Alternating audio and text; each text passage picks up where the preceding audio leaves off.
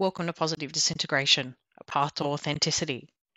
In this episode, we're going to be talking to Jen Harvey Sallin from InterGifted, and we're going to be discussing all things giftedness in adults, what giftedness looks like, how it can manifest, and the great range of diversity within giftedness. We're also going to be talking about success, what it means in today's society for gifted people, and also considerations and issues for therapists, clinicians, and coaches who are working with gifted adults. If you're a gifted adult yourself, I think you're really going to get a lot out of this episode.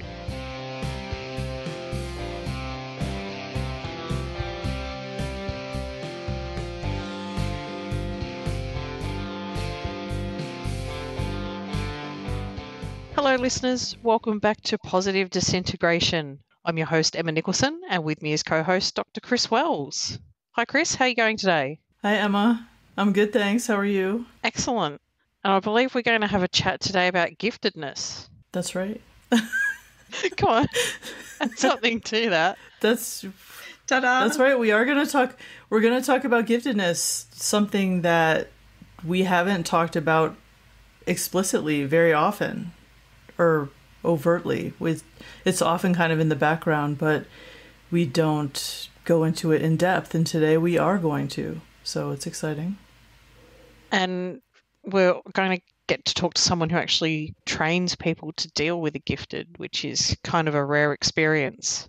Again, yes, that is a rare experience, because who is out there training people about the gifted? Not many people. If they're doing it, they're not doing it like in institutions for the most part. So Jen has taken it upon herself to do it. Well, it sounds like our listeners are going to get a rare treat. So our guest today is Jennifer Harvey Sallin, and Jennifer is a psychologist and founder of InterGifted, a worldwide community and support organisation for gifted adults.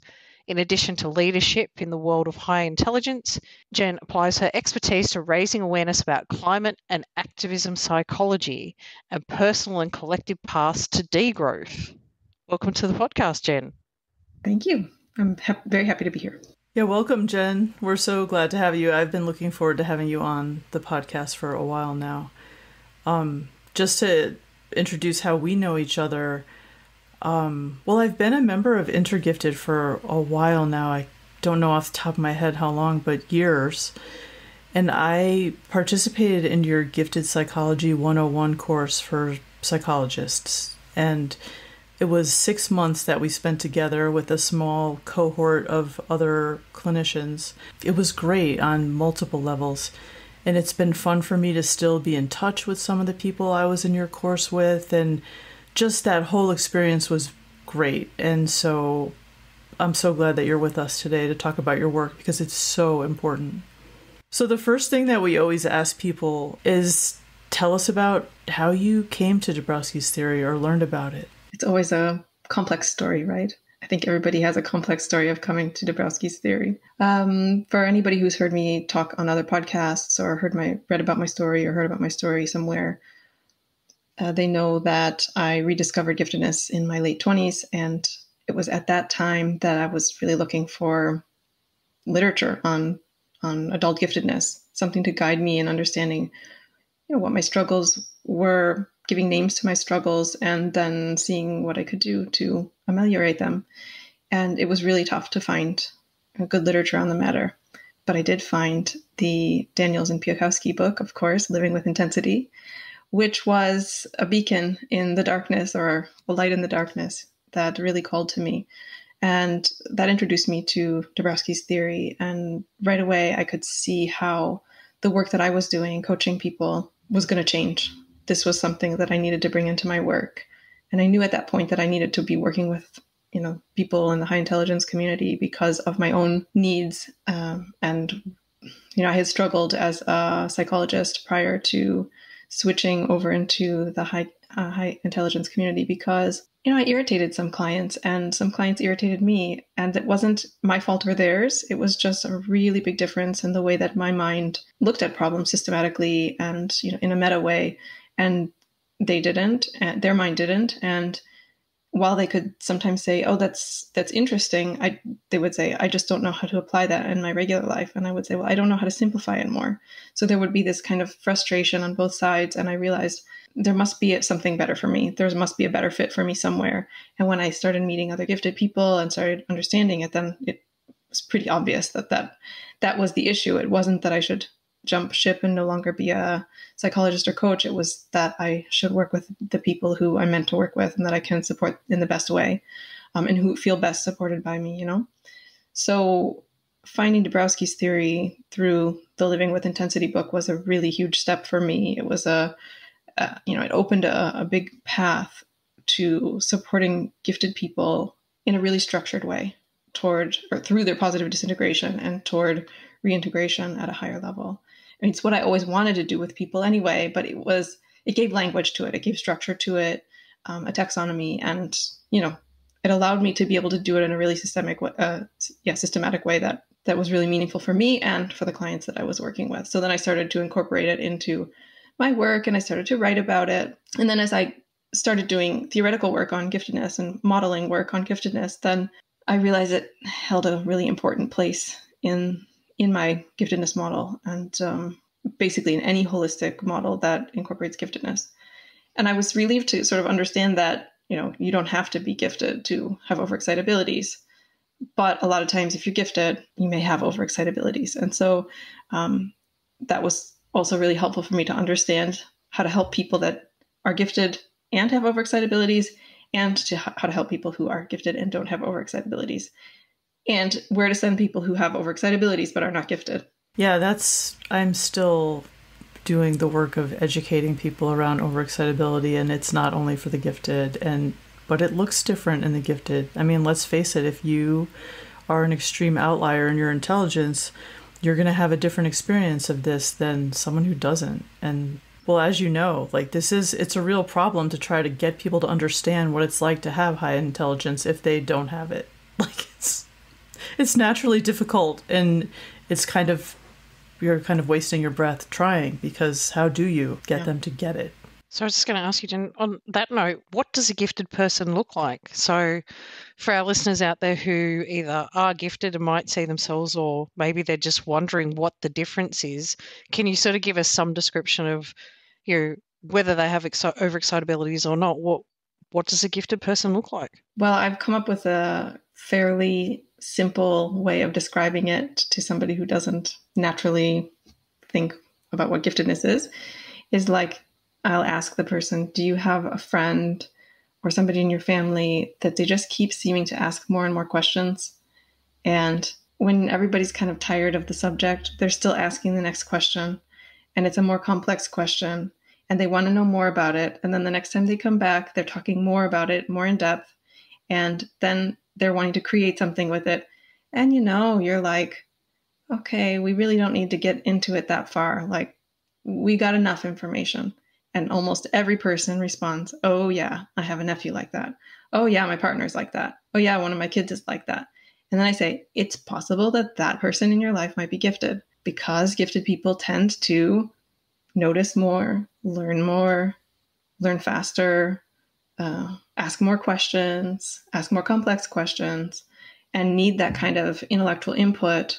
I mean, we all need intellectual input. I always remind people intelligence is on a spectrum, very, multidimensional spectrum. So if everybody's looking for just a flat gifted, non-gifted divide, it's not that simple, but you can sort of see that you're probably going towards a gifted mind if you have that next level of questioning, that next level of complexity, that next level of need for intellectual stimulation.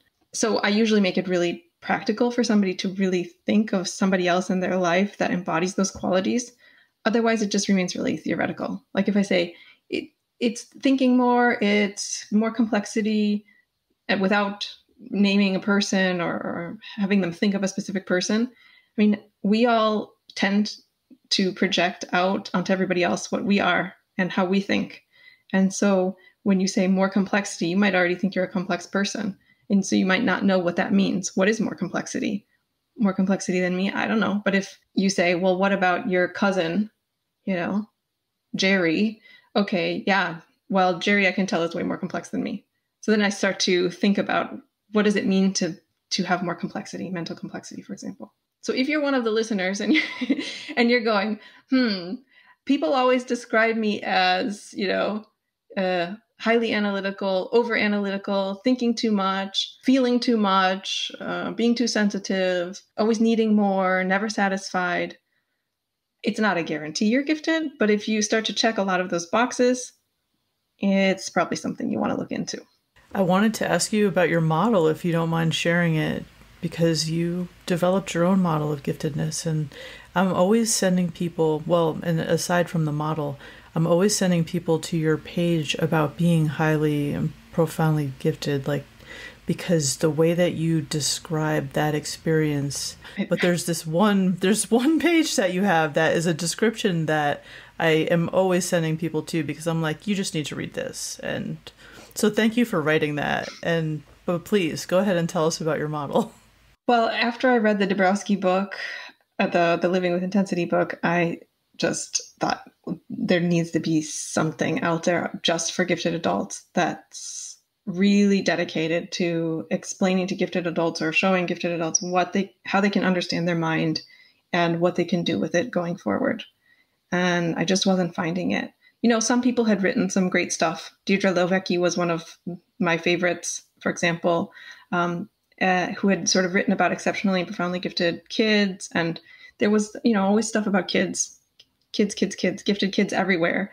And for me, I was like craving, I needed that, something specific to gifted adults, and something that was really organized and could be used kind of like positive disintegration, but a gifted specific, something that talked specifically to intelligence and not just about overexcitabilities. Because once I realized that those things weren't the same, then I was like, well, I can see why people are getting confused about overexcitabilities, because that's the one that kind of is the most descriptive model and the clearest thing that you can plug yourself into. But actually, it's not the same thing as intelligence. So intellectual overexcitability is not the same thing as intellectual intelligence.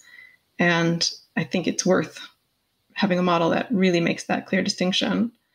So then I had thought about for years, like I had a lot of different career paths in mind, but one of the main ones that I had tried to pursue was to become a neurologist, because I was so, fascinated with the human mind. And so neuroscience has been like a pet project for me throughout my life. As soon as I could read, I was like fascinated by the brain and fascinated by how things work up there.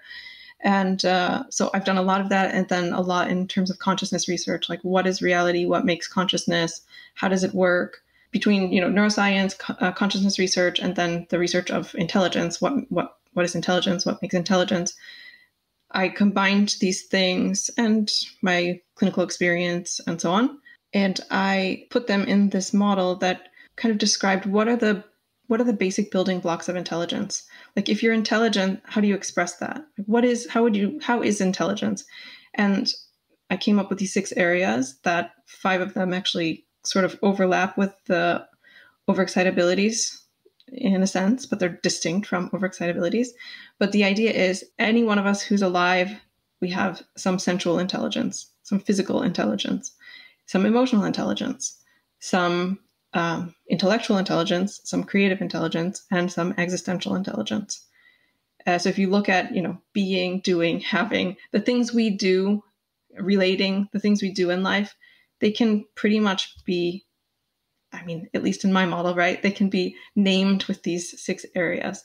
So you don't have to be gifted to be intelligent in those ways, because anything that's alive is intelligent in some way in those ways.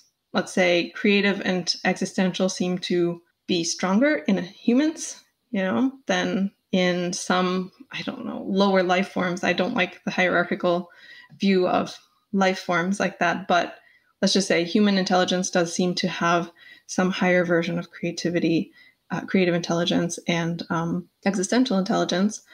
But everything that's alive has some version of this combination of intelligences. So I really wanted something where people could look at their giftedness and say, okay, it's not just, like I said before, it's not just black or white. It's not just I'm gifted or not. Oh, I have an IQ of 140 or 150 or 130 or whatever. I'm gifted, great. Because that puts way too much pressure on anybody. Like, okay, so now I'm supposed to be this, quote, genius that whatever, gets all the best grades and goes to the best schools and gets all the awards and wins a Nobel Prize. That's totally ridiculous to think that all gifted people would go that path. But without knowing more granular understanding of what's going on in your brain and your whole self and how your intelligence expresses itself, how do you get out of those cultural narratives around the, quote, genius? It's really hard. So taking the time to, give names to the different intelligences is really helpful because it helps a person to see where they are in each of those areas.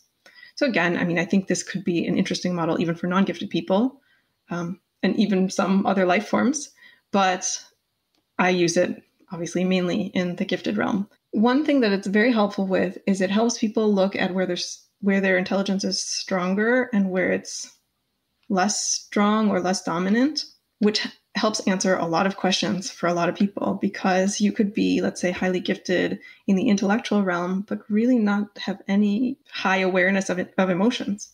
So you think of like the typical computer nerd or something, like the stereotypical computer nerd that may be really disconnected from their emotional life.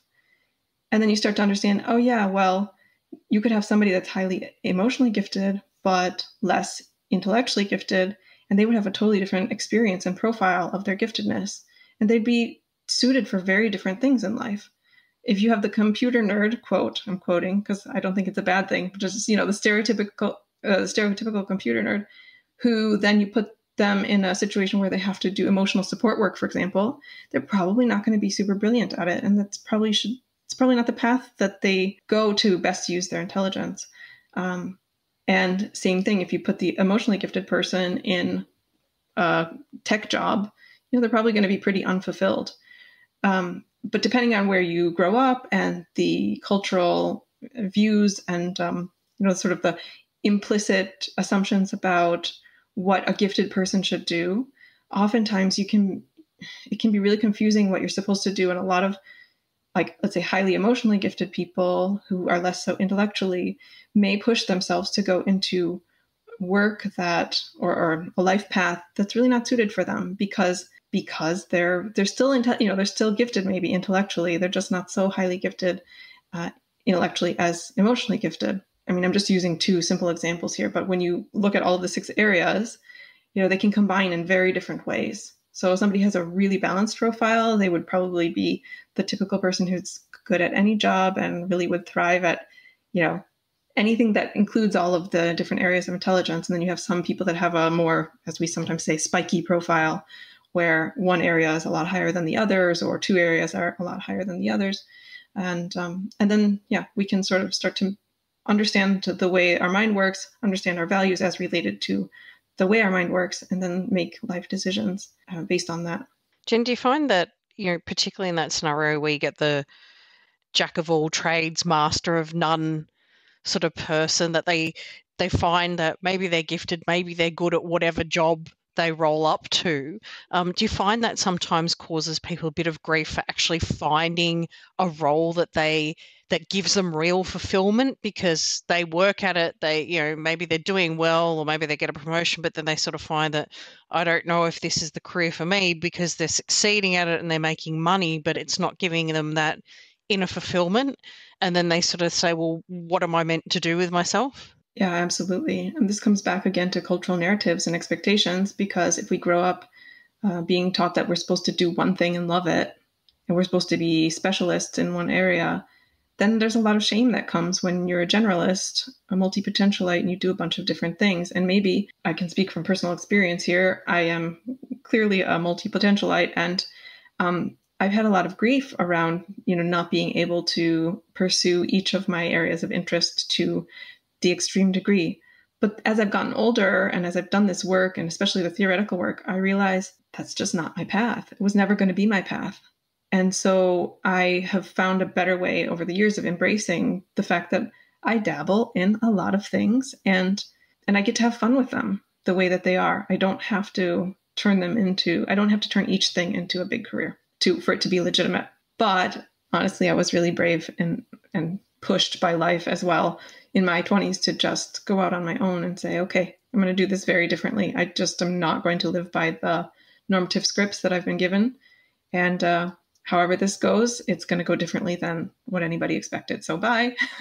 So, for the last 15 years, I've kind of been doing my own show, And I think that a lot of people who are generalists or multipotentialites, jack of all trades, I think there's some point where they do have to go through their own positive disintegration about normative scripts, about how we should all be specialists and we should be so brilliant at that one thing, and like subject matter expert and all of the things that are pushed on us, especially in the, quote, Western world. And so there's a moment for most people, I think, whether they're gifted or not, honestly, because you don't have to be gifted to be a jack of all trades either. You can be a generalist or a multipotentialite and not be gifted. Just, have a knack for a lot of things and have a ton of interest and, pretty good skill at learning a variety of things and a variety of disciplines. And there's some point where you got to go, okay, this is a legitimate way to be. It's maybe not what society tells me I should be, or it doesn't match what society told me potential realization would look like, but it's just a different form. And that's a lot of, again, why I've done the theoretical work that I've done and why I like to train professionals, clinicians and stuff, because I don't think that this stuff is really talked about in typical clinician education. I didn't hear anything about any of this. And I specialized in career psychology, and this just wasn't part of the discussion. It was like, help people find their niche, their specialty, give them tests, show them empirically where they should go. And they should be happy. And that's it. Well, this doesn't fit my worldview or my experience. So I have to find a better way to help other people understand. Well, first to find my own way, which like I said, I did by just saying goodbye to normative life. And then supporting other clinicians to know what to do with clients that are coming in with these dilemmas. As you said, that's like part of the cultural problem, really, is that if you don't, know from the age of 6 that you want to be a surgeon and you train for it, you specialize in it, and that's what you do, and you become the very best at it, which takes that amount of epic focus and dedication on one thing for your entire life, or you try a number of things and you go through them and you move on to something and people call you a quitter. So they think that there's that sort of stigma against like dabbling in different stuff. Like no one's allowed to do the Leonardo da Vinci where he was a bit of an artist and a bit of an engineer and a bit of a scientist and did all these things, and was still regarded as brilliant. Like that's an anomaly because today we don't see that. We think it's something that's got to be fixed. Yeah, and if you don't mind me preaching a little, I will say that one of the big harms of capitalism, and I think that there are a lot of them, is the kind of systematic move away from complexity and this idea that we should all fit into one life and that life should be pretty predictable. So this idea of like being an artisan or being Renaissance, literally sometimes they call themselves Renaissance souls, the multipotentialite people. I've heard this as an alternative term for generalist or a scanner. There's all these different names for it, but Renaissance soul is one of the ones that is often used. And I think that that's a cute term. It's very evocative of really what we're talking about a time before this, present, this modern normative script that says, you got to be a good worker. You have to make a ton of money. That's what's important. I've worked with so many people who are multipotentialites doing really cool things, but because they're not earning the money that they would earn if they were only doing one thing in a niche as a subject matter expert or whatever, they're saying like, what I'm doing is no good. It's not worth it. And yet they might be having so much fun and getting so much joy, but they have the capitalistic mindset that says, if you're not earning X, and you're not living by this predictable script, then what you're doing isn't worth it. Oh, I'm so glad that you brought this up because to me, this is one of like this capitalism issue is one of the problems when I was younger, as a kid. Like, I came from kind of a working class family, and I was identified as gifted, and right away I felt the expectations of like, oh, you could be a doctor Absolutely. and make a lot of money. And so for so long when I was young, I had this expectation on myself that I had to, be the best in some field and make a lot of money, and that's how my giftedness would have to manifest. And I have to say that in my 40s, like, releasing all of that and being like, okay, I'm just going to completely detach money and earnings and status from my experience of giftedness and find my own path has been so freeing and rewarding. And now I am not making much money, but I am so happy and fulfilled in my work. And so, yeah, I think that's a huge problem. It is, and it's all intertwined with the internalized capitalism of expectation of like how you're supposed to be. There's a term in an article that I just read on degrowth, like living degrowth, how you live degrowth in your daily life. And they talked about, I'm trying to think of what the term was, the self-promotional narrative of modernity. And it really, this term, like, I was like, that's the word that I've been trying to find the whole time. Thank you. It's like there's a whole self-promotional internalized system in our own heads by this point that says, I am legitimate if I'm able to self-promote. And that includes like self-promoting by capitalism's narrative that I'm an earner and I'm a contributor to the economic system and I'm contributing to economic growth and I'm proving who I am by some sort of competition against other people. And it just takes this whole humanity and diversity like out. It kills it. It's like, really, for me, it's totally the metaphor of what it does to the natural world. It's like destroy biodiversity and just make everything the same. And if we didn't have that internalized pressure for this self-promotional narrative, as you said, Chris, and as I experienced in my 20s, like I left it and I said, I'm just not going to do that. Like, even though everybody pressured me, I had a lot of pressure, and I'm sure you did too, Chris. I was like, I'm just not defining myself by a self-promotional narrative based on capitalism's expectations. So I no longer felt the need to have a certain salary or work a certain amount of hours or have one specific thing. I was like, okay, I am sort of free to do it as I want. And that comes with its own constraints, right? Like, I've had times where I haven't felt super safe financially over the years.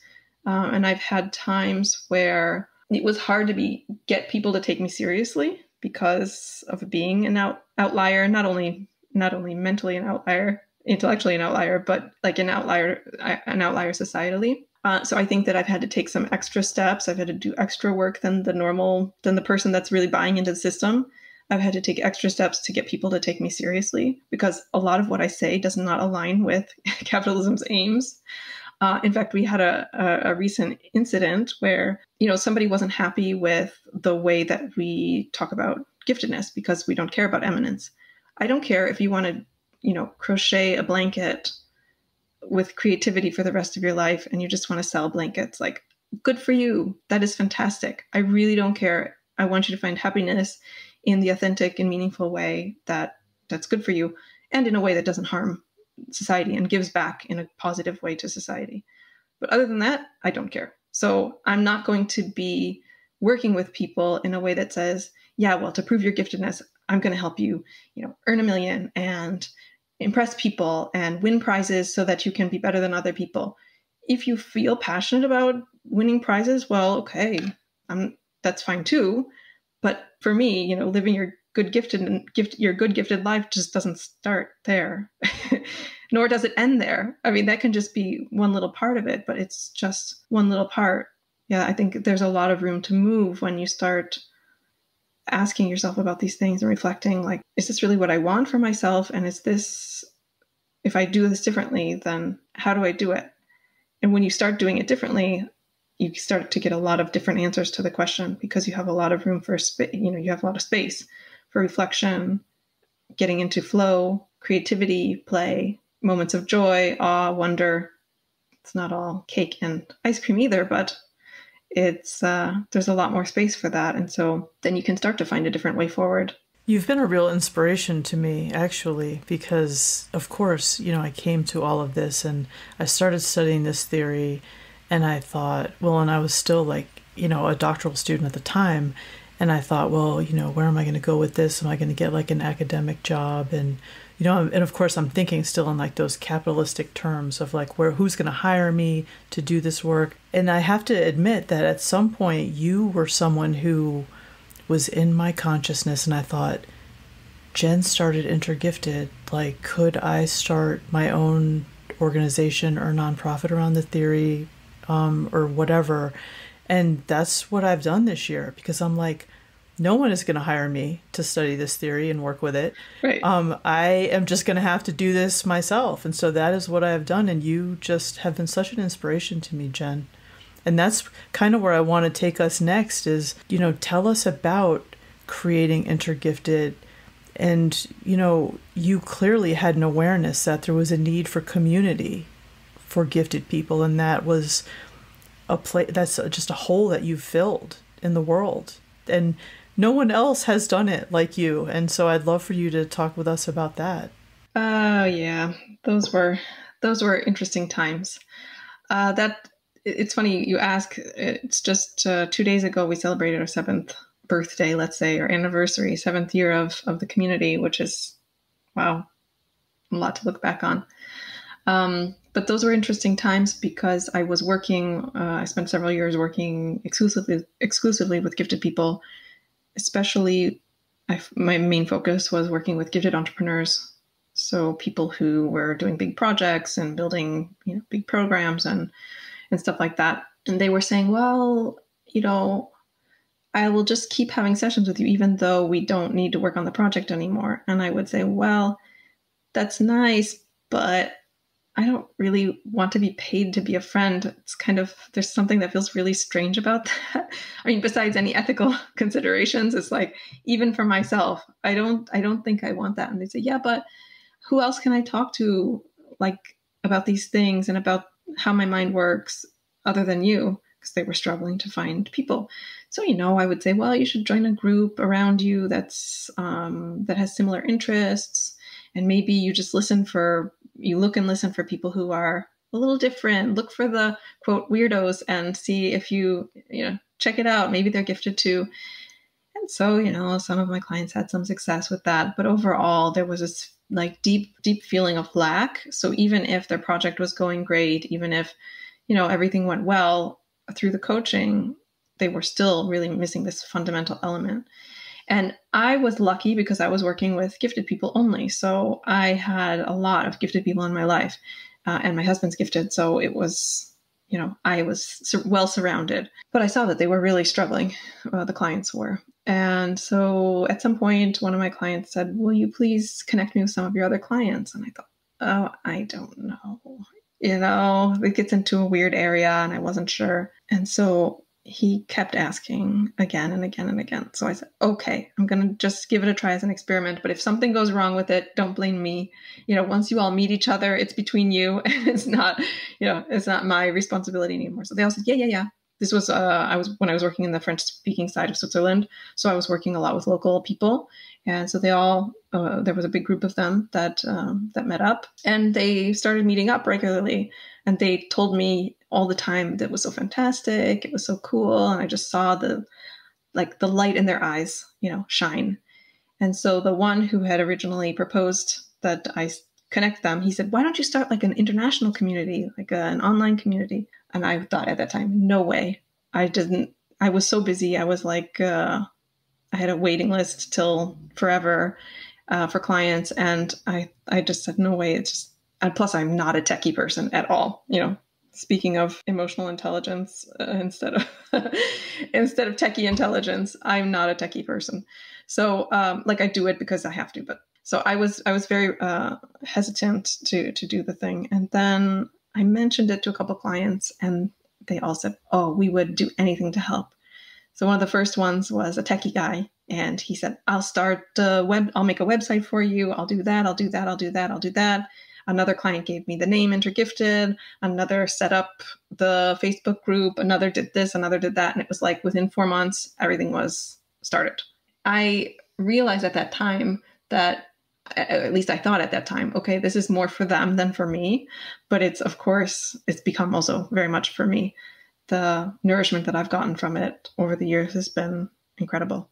It's also really hard at times because anybody who starts anything on their own knows if you do leadership, you get the bullying, the abuse, all of the stuff that comes along with being visible. So I cannot paint it all as, again, cake and ice cream, but it has been so rewarding. It's been really fantastic to connect with all of these wonderful people and to be able to start the trainings and meet people like you and see how, the work that I've done and the opportunities I've had to learn about this and pass that on has been really powerful, really rewarding, I mentioned in my keynote for the Dabrowski Congress that one of my goals with the Dabrowski Center is to create content for clinicians because, for me, like my clinical degrees in social work, I know you're a psychologist, we have people who are counselors working with the gifted, but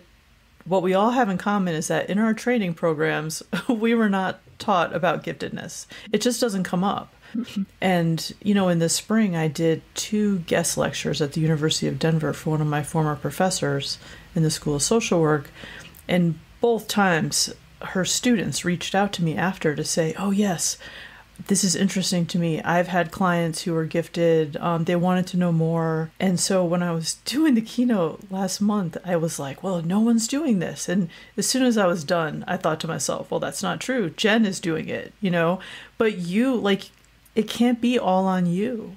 I really want to help support you in my work and do more of this. And so, it's just something to talk about,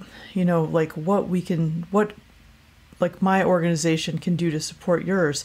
And I want to say that this is a problem that I've identified in the gifted world is that it just feels like there's so much competition around people who do work that they're getting paid for in the gifted. I feel like this is a dangerous road that I'm taking, but that there's not enough collaboration. And we need to do a much better job of working together because we all have a goal that is to help people. And the only way that we're really going to do that and achieve it is by coming together, whatever. Yeah. You know what I'm saying?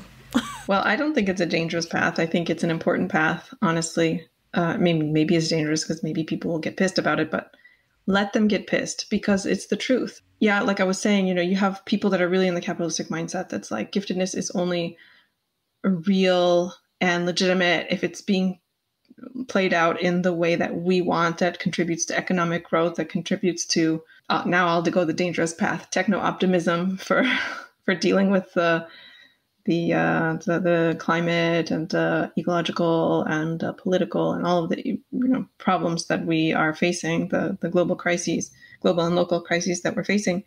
And I have found that I don't mix well with that mentality. And so you have these really different starting points for what is giftedness. It really comes down to a philosophical question, a basic philosophical question. What is giftedness? And what is giftedness for? And who is it for? For me, giftedness is an innate thing that is a full body, full self phenomenon embedded in our social reality. It's not an isolated thing. Like I said, it's not the hero, the gifted hero. It is an embedded person in a context, in an ecosystemic context. It's a resource for collaboration. But if you talk to somebody who has a highly competitive, view of it, that thinks that it needs to be used to promote the individual above everybody else, if you have those mentalities, it's not going to mix well. And that's why I said, we recently had this incident where somebody got very triggered by it's not the first person who's ever been triggered by our approach. Don't get me wrong. It's just a very salient current example of these people they get extremely triggered. They don't like this idea that it's so open-ended that you can crochet blankets for the rest of your life. And I think that that's fantastic, And so it's really difficult when there's such a such a drastically different starting point for what, this philosophical starting point. What is giftedness? What is it for? And who is it for? I don't know how reconcilable that is in the short term, honestly. And that's been a very difficult learning path for me because I tend to be very inclusive and very naive in the end. I mean, I've had to teach myself a lot of skills for, for boundaries and such, but I tend to be a very naive person. I'm an empath and I tend to be very sort of trusting. And so it has made it really difficult because people will come in who have that other mentality. And I think, oh, well, certainly they can't be serious. Of course, they're going to come around to wanting to collaborate and stuff. And now I've had enough bad experiences, sometimes to the point of abuse, that I have realized, no, I have to have firm boundaries against that. And I have to speak out against that. And I have to speak out against something that I consider destructive to the self and something I consider destructive to other people and socially and the world in general. There's not enough, at least in my opinion, there's not enough resources in the world to feed all of the, quote, gifted heroes that we would need. If every gifted person wanted to be the gifted hero that's standing on top of everybody else, that's not a way toward health, individually or communally. It's been difficult for me to get ready to speak about it publicly because, the attacks are ready to come, but I can't not speak about it publicly because it's a huge problem. And I think a lot of gifted people are living through that conflict, either, with their surroundings, with the context they're embedded in, or within themselves, or both. And so as we talk about, for example, clinicians who are not really knowing what to do and not knowing how to handle it and not taking a leadership position on the matter, I think a lot of them are stuck there. They're not sure they haven't answered the philosophical questions for themselves clearly yet. So they're kind of they have maybe one foot into the idea that your giftedness is more than just like performing for society. But on the other hand, it's a dangerous position to hold. So they keep their other foot in the other side. And I do think a lot of it comes from unhealed wounding, collective wounding. Like if you just take the history of giftedness, the history of high intelligence, the history of IQ testing, it's a dangerous, horrible history. I mean, yeah, some good has come out of it. So don't get me wrong, but like, it's a scary history that went to the extreme of like enslaving people, justifying colonialism and neocolonialism, eugenics. I mean, it's really nasty. So there's a whole history that I think it's like you think of these collective traumas that we've inherited, and there's a lot of unhealed wounding on that level, whether it's explicit or implicit. And then you just have like the personal gifted traumas that people have not healed, clinicians included, and you have other traumas that aren't gifted specific that are unhealed.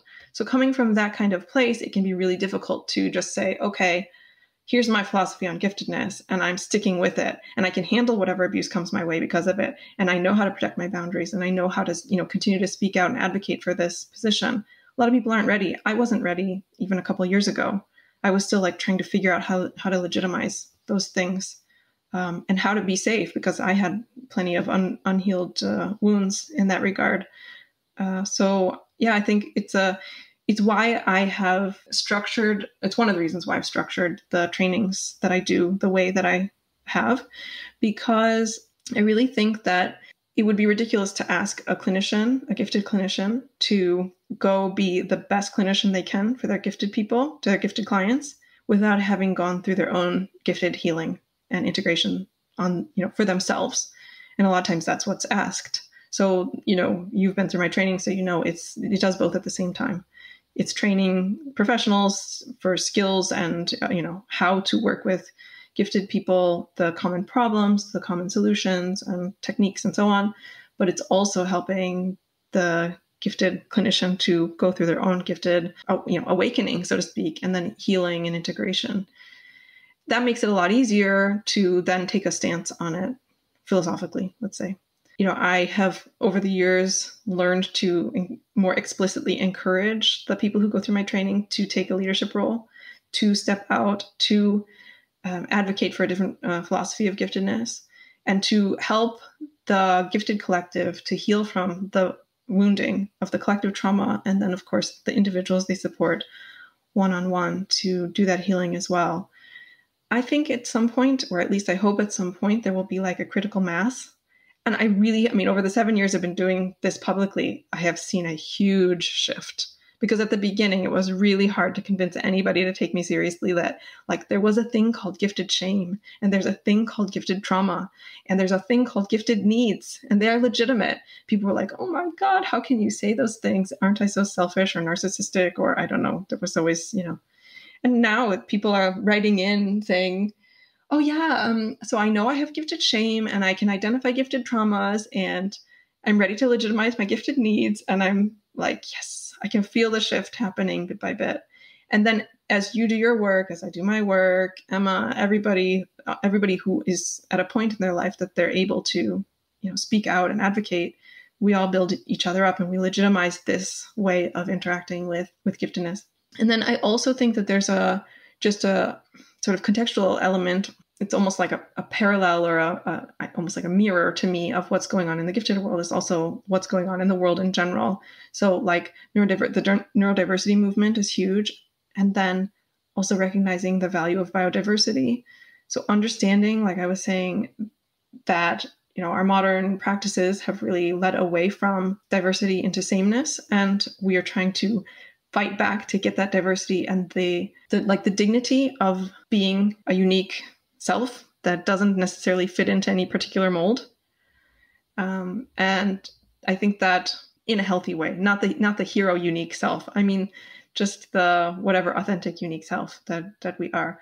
And I think that those bigger contexts then help the local context, the local gifted context, to also start making those shifts and people going, yeah, I think it's actually more than just the IQ and the prizes that I won. And to speak to that, the Mensa Foundation just did a colloquium on giftedness across the lifespan. And for listeners who don't know, that's a really big deal. Very, very big. Mensa has historically not, let's say, looked at giftedness as a holistic thing. So emotional development, existential development, it hasn't really been in there.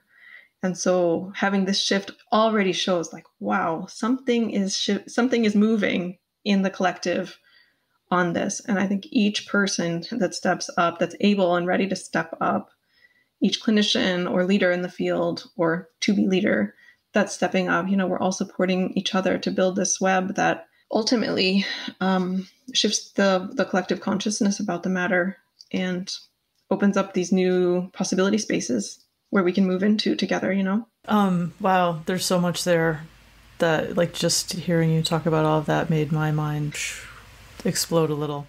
But I mean, just to go back to your podcast, Conversations on Gifted Trauma, when I saw that you were doing that, I was like, it is so brave to name these things and have these conversations. And I am so grateful for you to do this. You really are like a trailblazer in our field, and it's so important. My therapist calls me an early adopter. And I think maybe that's the I don't know, I just can't not be, and I don't do well pretending. I'm not very good at that. So, or I can be good at that, but then I burn out really bad. So that's another way of saying I'm very bad at it. I can't do it for any length of time without like serious health consequences. And so, well, I got to share my thoughts and got to share my experiences. And I've been through a lot. I've been through probably, if you look at a range of trauma, I've, like they say, big T, little t traumas and that kind of thing. I have a lot of the big T traumas and also little t traumas. And I've had to work really, really hard on my path for healing. I guess my view on the matter is, why not help other people? And that helps me as well to not be so quiet about what happened to me. Because a lot of trauma perpetuates because of secrecy. People don't talk about it. People don't know how to talk about it. People don't know who to talk about it with, And it's one of the reasons I did it as a conversation, like as conversations on gifted trauma, and not just me teaching a course or giving lectures or something like that. because I wouldn't even know what to say in a course. I wouldn't know what to say in a lecture. It's about the conversations, and it's about cultivating this capacity for space and openness in a public way, in a way that other people can participate and listen and also ask questions afterward and help to, further the dialogue. That's a huge part of healing. And I don't wish the trauma on anybody, and I never wished it on myself either. But if talking about it together can heal me and them, then that's what we should be doing. I agree. I love it. And I love doing this. Like, I never thought that I would do a podcast. And it's thanks to Emma that I am doing it with her. But I just had such a narrow view of what I would do in my work or how it would look. And I'm just glad that I was able to get out of that. And because, yeah, like, I had thought like, well, what videos could I make or what content could I produce or whatever? But no, like having conversations with people about this stuff is the best. I love it. Yeah, I mean, that's a big thing, that when you're a trailblazer or an early adopter or just serious outlier, a lot of clarity comes from, and a lot of progress, although I don't think of progress as a particularly linear thing, but a lot of progress just comes from a very bottom-up exploratory approach. I was thinking about this before when we were talking about multipotentialites and, this idea that your career should be in one specific direction or whatever. I mean, if you would have said, what are you going to do with your life as a kid or when I was 20 or whatever, early adult, I would never have said, well, I will be the founder of an organization for gifted adults. We'll do things very differently, and I'll do assessments that don't even exist right now because this theory doesn't even exist. And like, I would never say, I wouldn't even have thought of those things, but it was just the exploration, having that space to explore things differently outside of the typical 9 to 5, your salary is X amount, house and kids and car and dog and whatever else was expected, So there's so much, for me, there's like so much possibility space, but it has to be approached for the most part in a bottom-up manner. Like, let's just explore together and see where this goes. Let's explore this possibility space and see what happens. It's a little bit, I'm just thinking of quantum science, of course. I'm like, it's a little bit like just not focusing on the particle, because as soon as you focus on it, then it's a particle. And just letting it sort of be the wave or be the possibility space, keep exploring and let it find out what it is, as opposed to like seeing what it already should be. Because how do you know from where you're at what it already should be? When you're an outlier, early adopter, or somebody like that, I mean, you can't know. You can have ideas, you can have intuitions, but you can't know. You just know this conversation needs to be had. Okay, let's have it. But if you would have done like, okay, what content can I create? It has to be already decided. Then somehow you're like creating in the known. And I figure there's a lot of people who have no interest in creating in the unknown. A lot of people who have no interest in like being an outlier or an early adopter or whatever. So great, let them create content on what's already known, because that's where they will thrive. But I won't. I'll sit there biting my nails and having a panic attack if I have to think about how to work in the known space. I'm just not good at it. So let somebody else do it who's really good at it.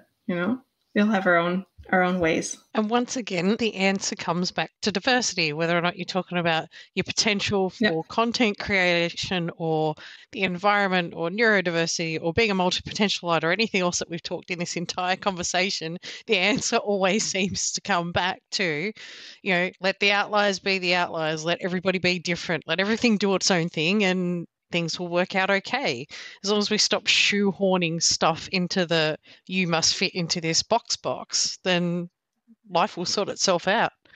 Absolutely. And it's difficult, the amount of pressure that we feel to exactly not do that. Like, if we didn't feel so much pressure to get in that box, how many more positive disintegrations would spontaneously happen and in the best way possible? So the message is, unless you're a cat, don't feel compelled to climb into the box. Yeah, pretty much.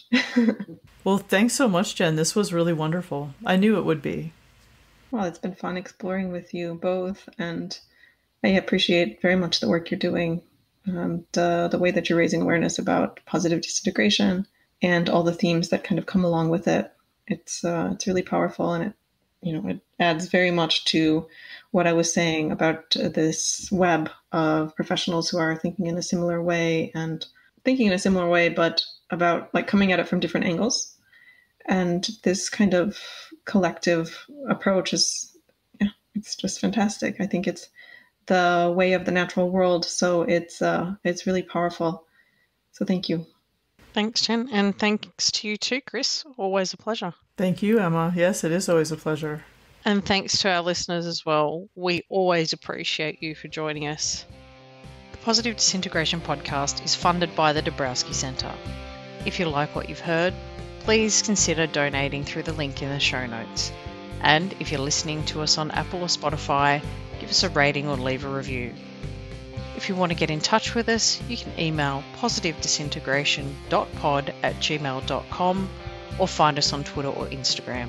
And until next time, keep walking the path to your authentic self.